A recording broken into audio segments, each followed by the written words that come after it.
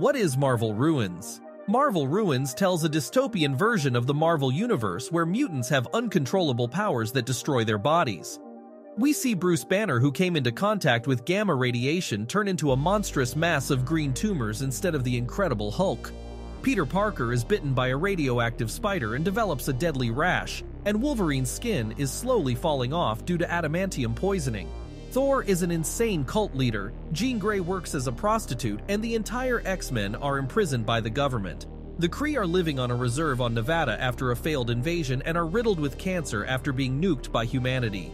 Scarlet Witch sold out the Avengers, which led to their deaths. Nick Fury is a cannibalistic war veteran who kills himself, and Johnny Blaze commits suicide by setting his face on fire.